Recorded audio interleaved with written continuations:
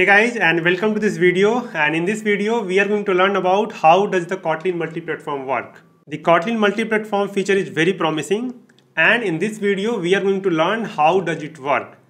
And I believe that when we know how it works, we can get the most out of it. And I love investing my time in learning these things the hard way and then sharing them with all of you. So let's get started. So when I say that Kotlin multiplatform is very promising, there is a strong reason behind it. Kotlin multiplatform let us reuse the business logic and does not impose any restriction on how we build the app UI. So the appearance, behavior, and the most importantly, the performance all remains native. And the native UI helps us in providing the best user experience to the customers. So when we consider the Kotlin multiplatform for both the platform, iOS and the Android, we write the business logic once that runs on both the platform. So now it's time to learn how does it work. So here first we write the shared code in Kotlin. For Android, it gets converted to Java bytecode that can be executed in the llvm. So Android already has a virtual machine that is easily capable of running it. But what about iOS? How can it run Kotlin? Can we do it without the virtual machine? For iOS, Kotlin code must be converted to the source code. Here, what I mean by the source code? The native code that is executable on the iOS devices. So for iOS, the Kotlin code must be converted to the source code, which is executable on the iOS that goes inside the framework. That source code works on iOS. So the next question is, how does the Kotlin code get converted to the source code that is capable of running on iOS? This we have to understand in this video.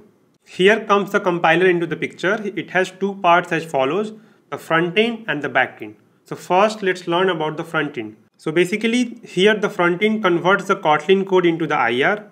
IR is intermediate representation.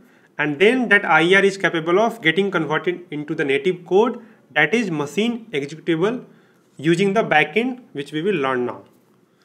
So here we will use both front end and the backend. Front end will convert the Kotlin code into the IR, and then IR will get converted to the native code that is machine executable using the backend. So the backend converts the IR into the native code that is machine executable.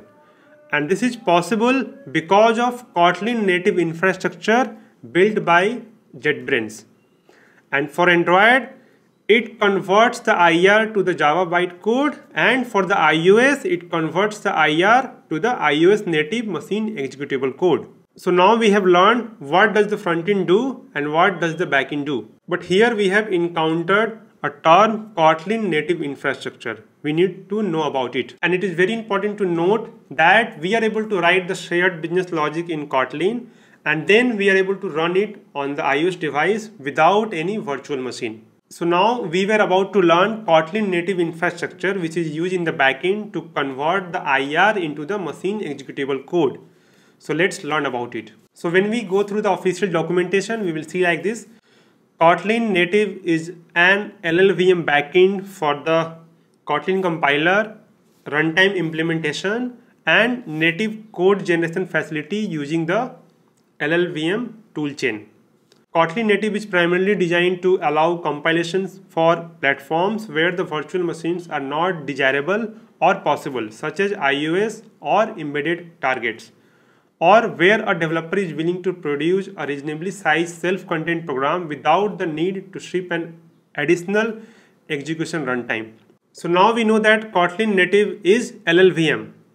So now the next question arises in our mind is that what is this llvm? So llvm is a very generic term. We can say that llvm is a library for programmatically creating the machine code from intermediate representation, IR. We first create the IR, which is needed by the llvm, and then llvm does its magic. So basically front end and the back end. Front end converts the code written by us into the IR, and then back end uses the Kotlin native, which is the llvm, converts the IR to the machine executable code. And this is how the Kotlin multiplatform works. So here is the summary. Kotlin native to the IR and IR to the machine executable native code.